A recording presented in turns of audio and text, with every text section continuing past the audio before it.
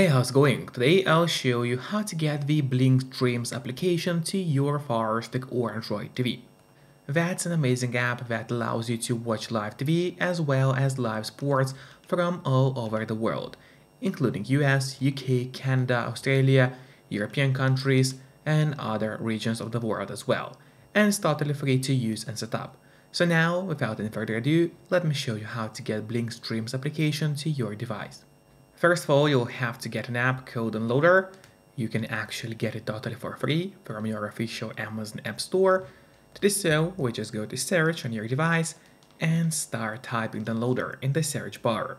And as you can see, Downloader has already popped out for us at the bottom.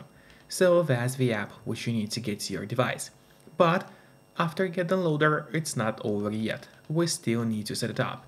So, in order to actually set up Downloader, we'll have to go to the settings by clicking on that button with the gear icon.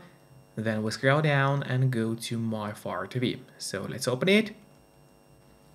And from here, we'll have to turn on the developer options on your device. But on some Firesticks, and especially on the new Firestick devices, the developer options can be hidden by default. So if that's the case and you are unable to find developer options anywhere, no need to worry, it's actually easy to make them appear. We just go to About, select Fire TV Stick, and now you'll have to click on the middle button on your remote for 7 times, and do it fast, so let's do it. As you can see, now the bottom for me it says no need, you are already a developer. That's in my case, and in your case it's going to say that you have become a developer now. So if you go back a bit, you will finally see developer options, which now have appeared for us right here. So we open them, make sure to turn on the ADB debugging, then you'll have to go to install unknown apps. From here just locate Downloader, there it is, and turn that option on for your device. So what it does, it's going to allow you to install other applications from the internet and not necessarily only those apps which are only available in the official Amazon App Store by default. And that's exactly what we're going to do right now. So let's go to the list of apps on your device, which is right here. We open it and there's the Downloader, which is set up and ready to use on your device. But before actually using Downloader, there's one more thing which I always recommend doing. It's of course connecting to a VPN. In my case, I mostly use NordVPN. Because they're super fast, they got a great app for Firesticks, Android TVs, phones, laptops, or pretty much any other device you may use.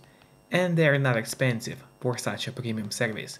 In fact, they cost less than a cup of coffee per month, which is great pricing for us, the users. In a VPN app, you just connect to any server. Let's say I will connect to France right now, and from the moment you connect, all your traffic is going to be totally encrypted.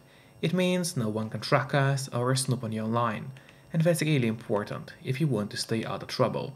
And if you don't have a VPN yet, but you want to try it out, I do have a great offer for you.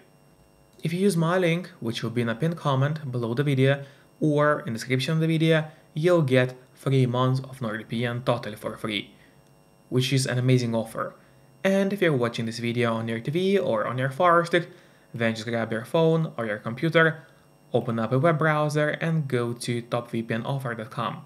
That's my website, which is going to give you the same amazing deal for NordVPN with 3 months for free.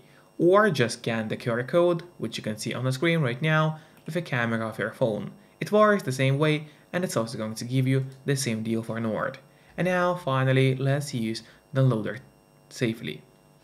So we gotta go to the list of apps on your device, which is right here. We open it, start up with Downloader, and wait until it loads for you.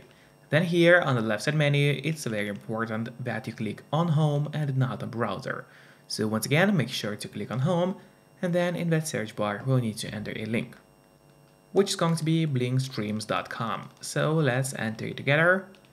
Once again, it should be blinkstreamz.com. So there's the link, you can see it on your screen right now. Make sure to enter it exactly as you see and do not make any mistakes, because obviously if you make a mistake, then the link is not going to work. After that, you have to click on Go, And while the website is loading, make sure to subscribe my channel so you would get even more content about Firesticks. As well as please hit the like button below this video. It really helps me a lot, and this way I'll be able to create even more videos for you.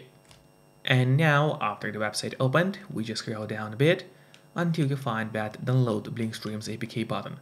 Now we need to click on it, and in a couple of moments the download is going to start. Usually it doesn't take long, but of course it all depends on the connection speed on your device. Then you click on install and wait until Streamz is installed on the Fire TV. And then don't click on open yet, instead press on done, because this way we'll have an option to actually delete the installation files, as we don't need them anymore on your device. So click on delete and then delete once again. This way we get rid of unnecessary files from our Firestick and save yourself some free space on your device. And that's important, because by default your Firestick does not have too much of free space anyway. Then we go to the list of apps on your device, and there you'll find Streamz, which we just downloaded. Now I would recommend you to click on the options button on your remote. That's the button with 3 horizontal lines. Click on it and then press on move to front. This way Streamz is always going to be at the very top of your application list, and therefore it's going to be super easy for you to access the app every time you need it. Just don't forget to keep the VPN connected to stay safe and out of trouble. Then finally let's open the app. Wait until it loads for you.